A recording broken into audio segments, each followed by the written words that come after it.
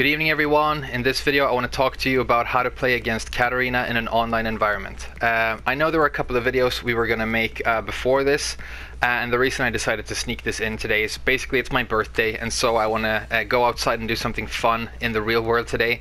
And Katarina is an old main of mine from the arcade days, so I thought I can make a guide on how to deal with her without having to spend a couple of hours doing research on correct frame data and damage numbers and stuff, because I pretty much know everything there is to know about her already. Now Katarina is a character that I know a lot of people are super frustrated with and that they don't like to fight against online, so I hope this guide is going to be very useful anyway. And once we're done with this, I'm going to go back into my schedule of doing, the requested characters like Law, King, Eddie and Chloe. So let's start talking about Katarina and why she's frustrating. Well, honestly, when you start playing Katarina, one thing you'll notice is that she actually has very generic tools overall. It's very simple, basic Tekken tools, but she just has that coupled with some really chunky and really frustrating knockdown lows. And then her 11 frame counter hit standing 4, her magic 4, just happens to be one of the strongest magic 4s in the history of Tekken. So it is a bog standard 11 frame counter hit high, but it's just a very powerful, very consistent version of one, and so it tends to come out a lot. When you couple this with the fact that there is lag associated with playing the game online, her lows become more difficult to react to, and so she can become very difficult to play against in the online environment. Now, one thing that I've mentioned in the beginning of all my tutorials, how to beat tutorials so far, is that Horang and Paul are strong characters in this game. They're actually very good. And so if you're losing to one of these characters, it doesn't necessarily mean that you're playing against somebody using, cheap exploitative tools. It might just be that they're using a strong character and playing good Tekken. Katarina is also a strong character. She's actually like mid to upper mid tier according to most people. I honestly think she's pretty strong. But she does have a player base of people where I think people who like to rely on big lows, people who like to spam, certain attacks, are overrepresented. There is a big community of sort of scrubby players who gravitate towards Katarina because she's easy to use and because she has, the big damage. And so that is something, as a person who plays a lot of Katarina, I obviously see that. That's absolutely true. But there's nothing like demonic or unfair about her. It's just you need to know how to navigate through some of these specific tools. So let's start talking a little bit about them. So when we're talking about Katarina's lows, I guess it might be a good place to start. Basically, she has 5 big lows. Katarina's 5 big lows that you need to know about. 3 of them are useful and are going to come out a lot even when you're playing against good players. 2 of them are very situational and basically almost never see use in a high-level competitive play, but you will run into them a lot in the lower ranks. So if we start with the useful ones, those that I consider to be dangerous at any level of play, down back 3. Her slide shoot is probably like the most important one, and so this move I think should be considered in the same family with moves like Leo's Falling Leaf or Demolition Man from Paul. They are unseeable knockdown lows that you can use to break down an opponent who's playing defensively and create a favorable situation because you've knocked your opponent down, you've dealt damage, and now you're able to apply Oki and so on. This move is slow enough that you will occasionally be able to react to it visually, but it is not easy. It is in that sort of region where it is difficult. So it is actually a worse move than something like Demolition Man, which you would never be able to react to unless it was telegraphed because it came out of, some sort of movement behavior from your opponent, right? And so the only way to deal with this move is the same way you would deal with any big unseeable-ish knockdown low from an opponent. When you think there is a risk of this move coming out, you can try to block and launch punish it, but the easiest and safest way to deal with it is to apply fast mids that will force your opponent to stand back up and keep him honest. And because the move is relatively slow and a move like standard down forward 1 for most characters is much faster, even when you're at a frame disadvantage, you are going to be able to interrupt the slide shoot with your down forward 1. So there's no specific way of dealing with this move easily. It's just one of those moves that, any character has a couple of, knockdown lows that are dangerous, and so you just got to be aware of those. And that's also the reason why I put this move in sort of the good category, because it is a powerful tool for Katarina. It is her like main knockdown low. It's got good tracking. And one thing to be aware of with this move is that when you are at the wall, we've talked about this in previous videos, but when you are at the wall against Katarina, if you go to the wall here, if you're in this situation with Katarina where you're at the wall, maybe she comboed you to the wall or knocked you down near the wall, you need to be very, very scared of a slide shoot, because if she connects with it, her up back four, which is this move, is completely guaranteed. And so you can see that deals a total of 24 and then 25, so that's what, 49 damage. That's a huge chunk of guaranteed damage, meaning that this move becomes exceptionally dangerous when you're at the wall. So if you get my big tip here is, you know, be aware that there's a large risk of this move showing up when you're near the wall, and also be aware that if you get hit by it, this up back four is guaranteed. So there's no need for you to try and like maneuver in a way that you deal with this up back four. Just eat it, be aware that it's going to be guaranteed damage, and then, you know, stand back up and regain your composure. So that's it for that move. The next move I want to talk about is her Toucan Tail, which is a new addition for FR. This move is fantastic for one reason: it's got amazing range, right? So you look at this, and there are very few characters who, at this range we're at right now, could apply a low that is actually going to hit and be in range. But the Toucan Tail is one of them. You can see the range is absolutely massive. It's actually kind of comparable to like down 3 from Elisa, where she flies across the floor with her jetpacks. And it also has good crush properties. Now this move is slow-ish and punishable, but it's got that massive range, and it is actually really easy to apply for Katarina from a range to rack up damage. When she's applied the Toucan Tail, she can stay in full crouch. So one thing you'll see a lot is they will do this, and then they will start applying full crouch downward force from crouch. So just be aware that that is a likely follow-up. But again, this is just a move that you have to try and predict and react to and block. It's got linearity associated with it, so when you're in a spaced up position and you feel like your opponent might be abusing this, you can use sideways movement to try and outmaneuver it, but you need to be aware that it actually has some half-decent tracking. She will sort of move along a little bit with her opponent, and so I routinely hit people who are sidewalking with this move, and so I would recommend that you try and deal with it by blocking or outranging it by using Korean backdash cancels, which is not super easy, granted. Okay. The next sort of usable and dangerous low from Katarina, we already mentioned it once, is her full crouch down forward 4, which is this move.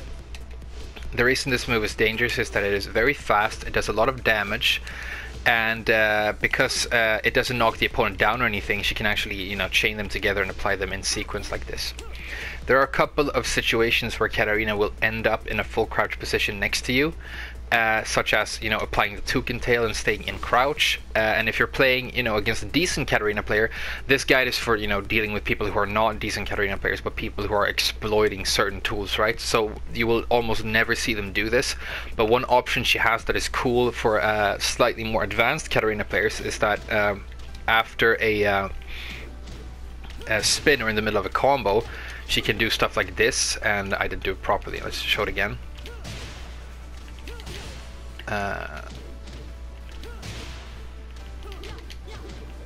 Yeah, and she can cancel some of her moves, any move that goes in a Harrier, into full crouch by pressing down back, right? So she will use that to create Oki mix-ups and stuff, but that's kind of rare. Most of the time what you're going to end up you know, facing is people, you know, just ducking in your face, and they're going to start applying these, or using them after a Toucan Tail. And again, if you get hit by one of these, be aware that it is very likely that more of them are going to show up.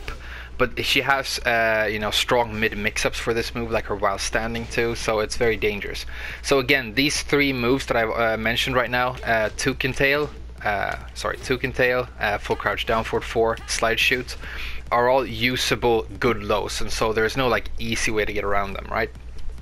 You have to deal with them the same way you would deal with any powerful low from any character, and so that's a reason this character is frustrating, but it's also a reason why those moves are actually kind of good.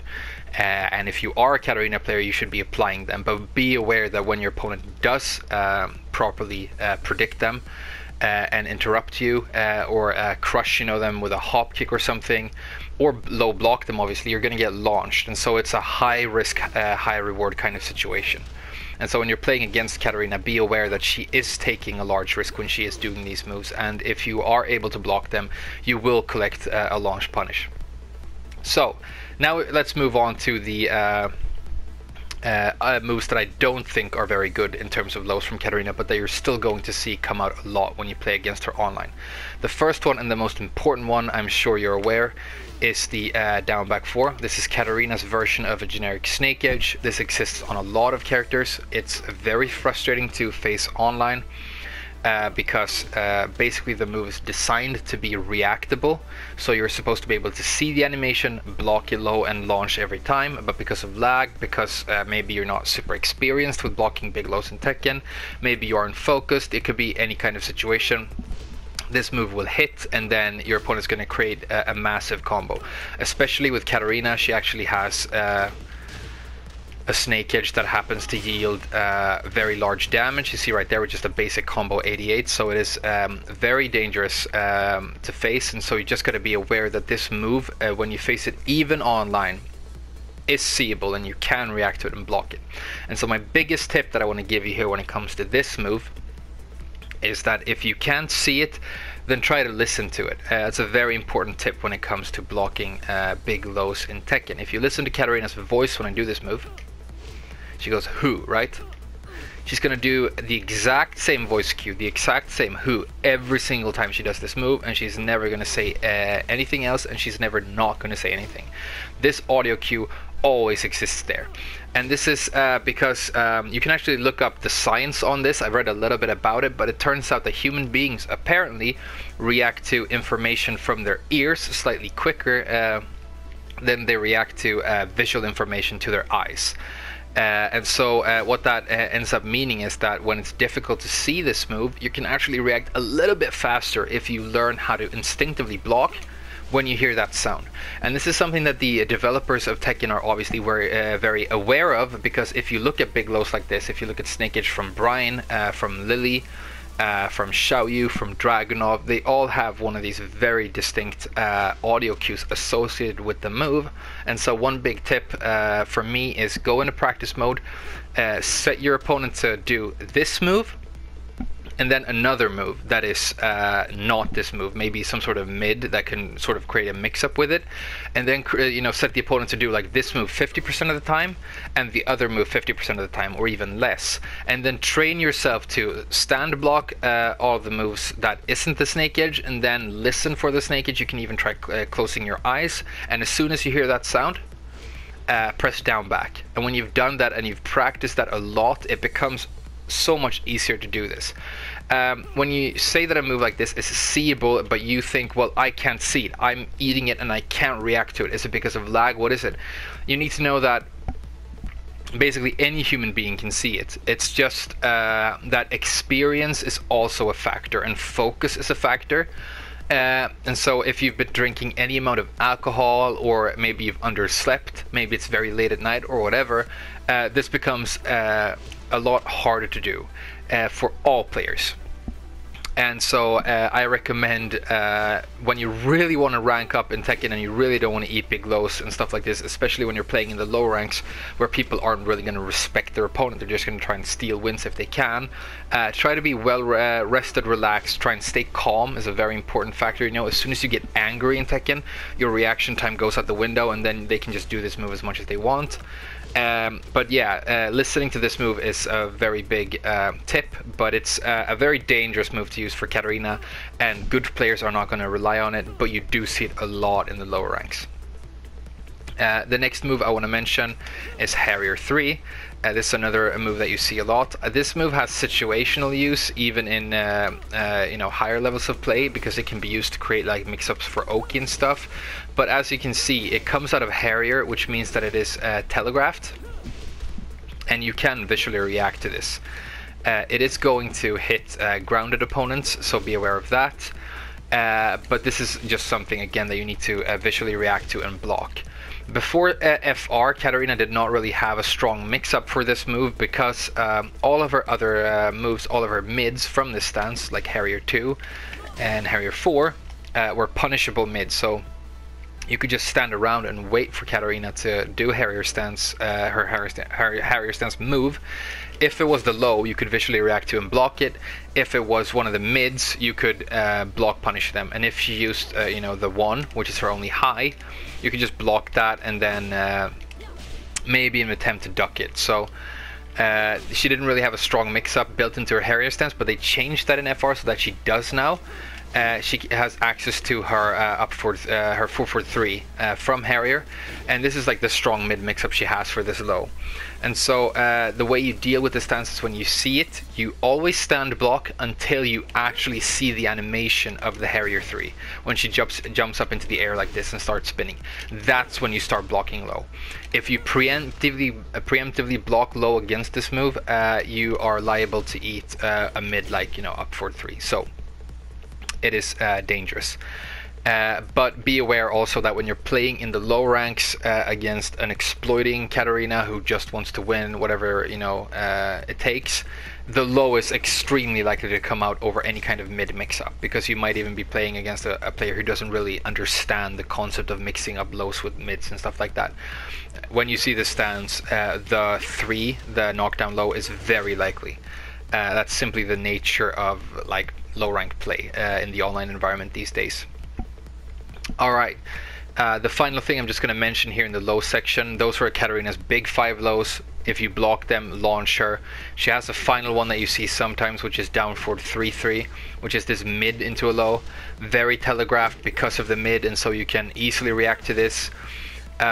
If you're playing against a decent Katarina player, they will do this sometimes. You can actually cancel the second hit. And another thing which is interesting about this, which is why I think the move is pretty cool, is you can, I talked about audio cues earlier, she actually still does the audio cue for this move, right? If you cancel, if you listen, she still does it, meaning that even if you listen for this move, it becomes difficult to know what she's going to do. And so you basically do not need to worry about this, because I never see like really low level players use this. But if you play at a slightly higher rank, you might see people do this, cancel it, and then they can do something like a mid, right?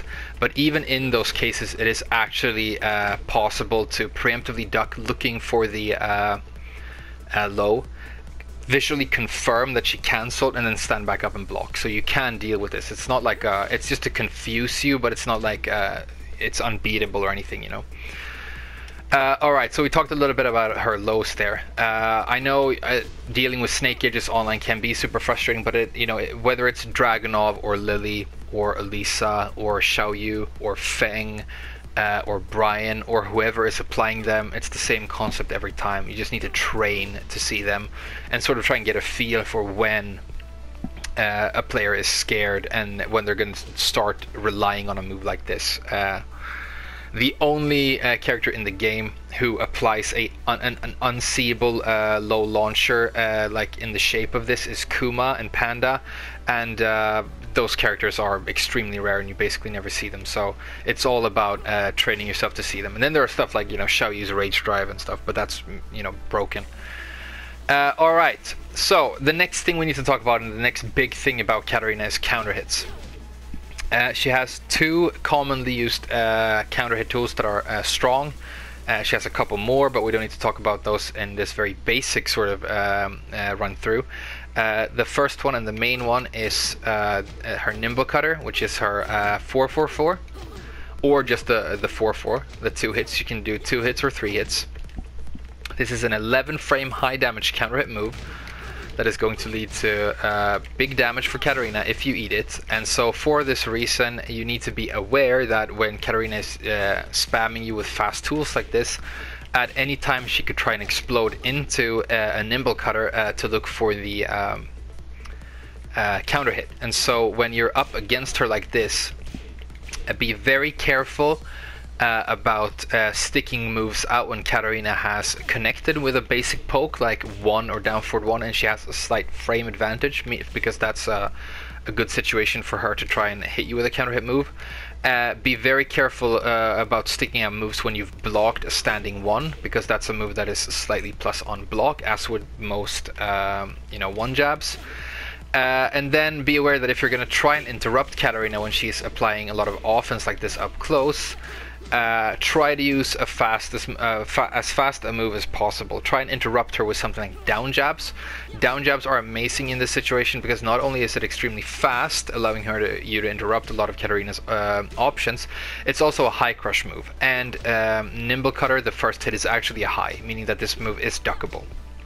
You need to be fast, however, because the second hit is mid, so it's kind of hard to sort of like duck and launch punish this, although that's very possible. Good players do it all the time, but it is very possible to use a crush move like a down jab to go under the first hit of Nimble Cutter.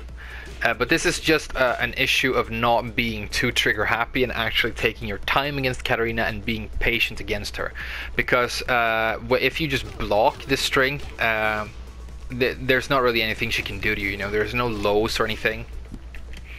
And then the other thing that is really important about this string is that when Katarina is looking for counter hits, she's always going to do 2 hits or 3 hits. It's typically 3 hits. And so when you eat those 3 hits, you might think, okay, that move is safe, but it is, excuse me, minus on block, meaning that it's my turn to attack. You try and stick out a move, and then Katarina finishes the string and does the last, performs the last 2 hits. As you can see, the last 2 hits of this string, they do 46 damage, and that's a natural combo. If you eat that, you're going to eat that 46 damage guaranteed, and it's huge and very frustrating. Meaning that when you eat the first hits, the first 2 or 3 hits of Nimble Cutter, don't try and interrupt her with something, or don't try and like take momentum in the game. It's much safer to just do a backdash and chill, because otherwise you're liable to get hit by the last 2 hits. The 4th hit, which is by far the slowest hit of the string, if you look 1, 2, 3, 4, that 4th hit is the slowest hit of the string and a high, meaning that if you think that Katarina is going to apply the entire 5 hits of the string, ducking the 4th hit is a very solid option. You have more than enough time to duck and launch Punisher if you manage to do that.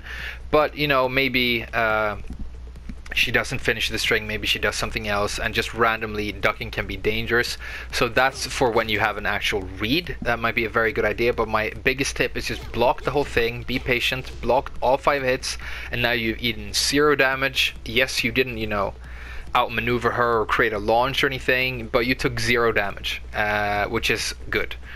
Which is great. So that's the best option when she's applying this move a lot, right? The second good counter hit move that Katarina applies is her down forward 4. This is a fast mid, and the reason it's important is because it is a mid, and so this move is not applied a whole lot by bad players, but it is applied in one very specific situation that I'm going to teach you now, and this is very important, and if you didn't know about it, it's going to help you against Katarina a lot online. Katarina has a string known as straight rush, which looks like this. It is her 1-1-2. This final hit of the 1-1-2 gives her a massive frame advantage on block. It's kind of rare to just have a move like that you can apply out of a jab that's going to give you massive frame advantage on block, but Katarina has it. A lot of people don't know about the massive frame advantage. I think last time I checked it was like +7. I'm sorry if that's wrong, I'm pretty sure it's +7, which is huge. And so when she applies this and you block, very commonly she's going to go straight into either a Nimble Cutter or down forward 4, looking for that counter hit. She has more than enough time to apply the slightly slower move, which is the down forward 4, but this is also a mid, which has a lot of added benefits. This is the most commonly used move after straight rush gets blocked. And so what you need to remember is when you see this move, 1-1-2, you should never press a button. You need to keep blocking. This is not a this is a safe move, so even if you block the follow-up like this, you don't get a punish. But again, it's just a question of blocking the 3 hits and then blocking the counter hit move as well. You haven't dealt damage to your opponent, but you've also eaten 0 damage. You've taken no damage, or 0 damage. I'm sorry, I know I mispronounced the Z sound a lot in English. And so that's very, very important. And so look at her hands right now. She's going to do 1-1-2. She switches her hand and she does a palm thrust with her other hand, right? That's the visual cue, and that's when you need to chill and not press a button.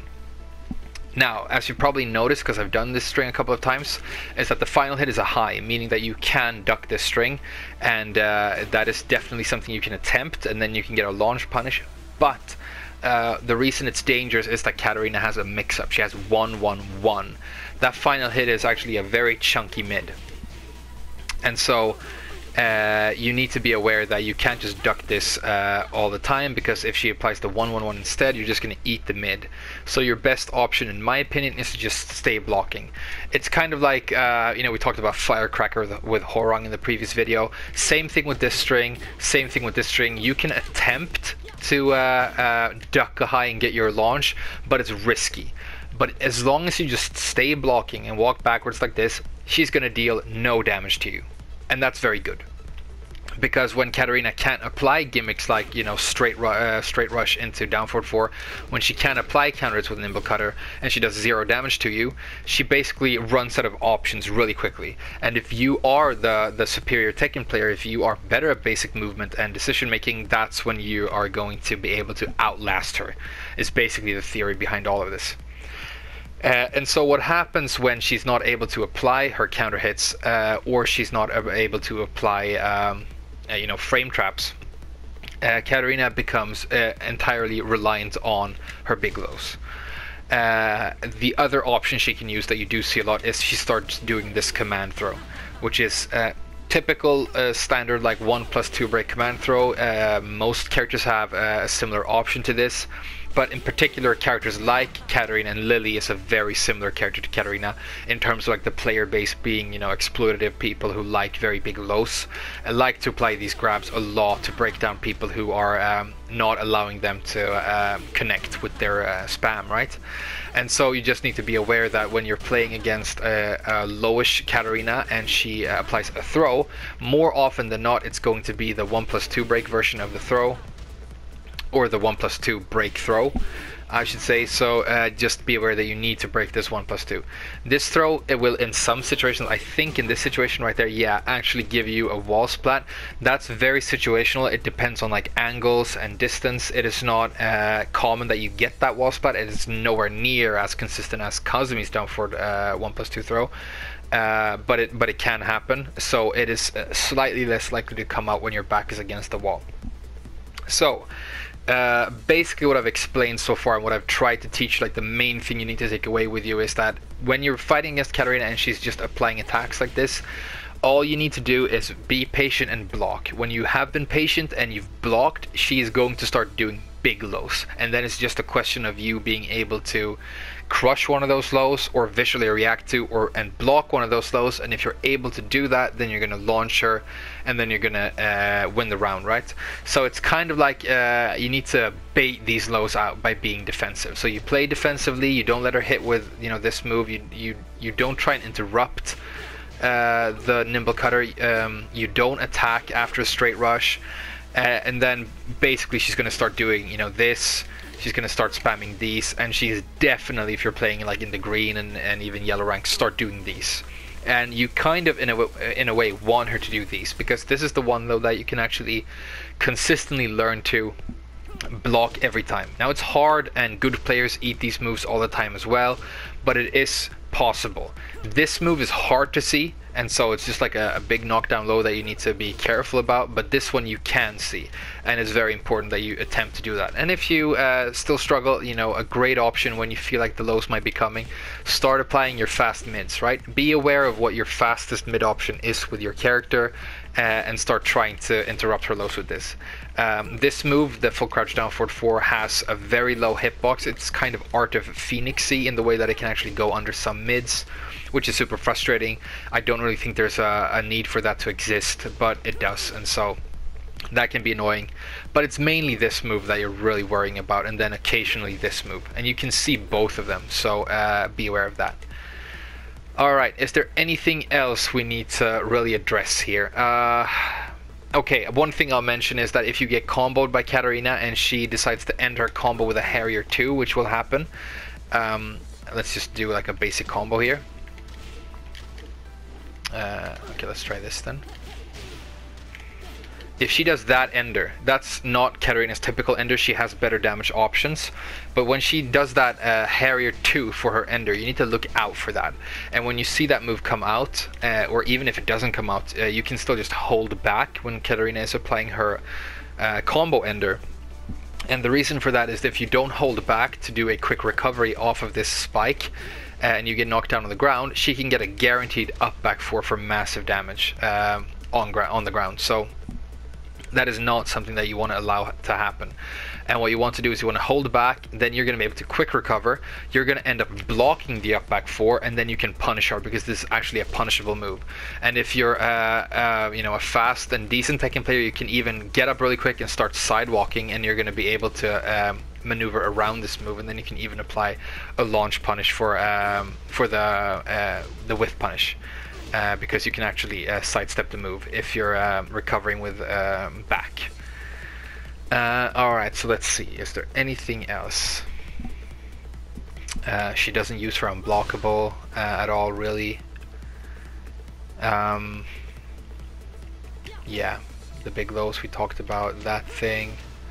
It's basically it. I mean, she has a very small move pool, but it is good. I mean, she is a strong character, so even when you eat these tools, be aware that, you know, when Katarina was new, she was known as being like a very low tier scrubby character who had to do big lows like this, but it turns out a couple of her big lows are actually good and very usable, and so the character is strong, and it is not odd to feel frustrated when you're playing against her. But when you're playing against these sort of very exploitative, spammy, shitty Katarinas online, take a deep breath and block her.